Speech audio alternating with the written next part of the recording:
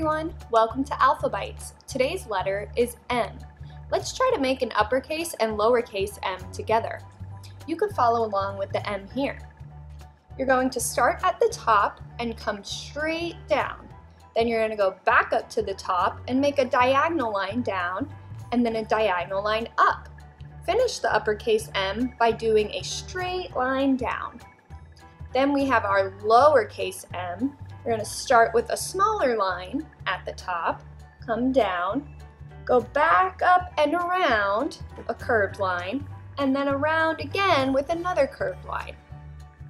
This is how you make an M in American Sign Language. You're going to put your hand in a fist, then put your thumb in between your ring finger and your pinky finger like this. Can you think of an animal that begins with the letter M? I have a mouse. A mouse begins with the letter M. Let's sing a song about our mouse. Our song about our mouse involves clapping. Can you clap with me? Behind the tree and under the house, there lived a teeny, tiny mouse.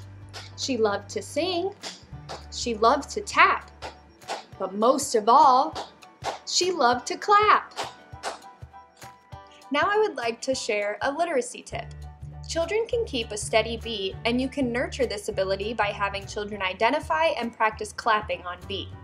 Help children by gently patting the beat on their shoulders or mirror you as you clap. Up next is the letter N. Thanks for watching.